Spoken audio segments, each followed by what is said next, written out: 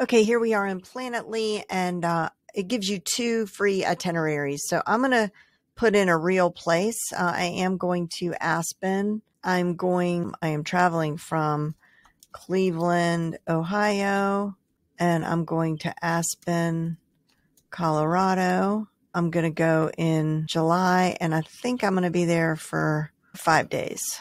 Okay, hiking, farmers markets, art, shopping, festivals.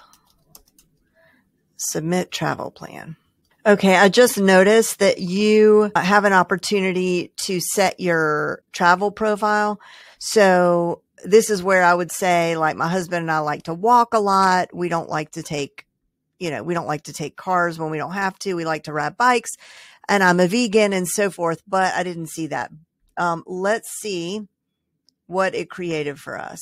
All right. So it gives you an idea of the weather, estimated budget of things like meals, taxi, public transport, eating out. So this would have been helpful if I would have told it that I was vegan. Accommodations, day by day plan. Morning, arrive in Aspen and check into your hotel. Start with a leisurely walk around and look at shops and cafes, then the art museum, then dinner at the White House Tavern. Enjoy a morning hike at Smuggler Mountain for panoramic views. Yeah, I mean, this is good. I think that if I would have put in more specifications about like our preferences, it would have been a lot better.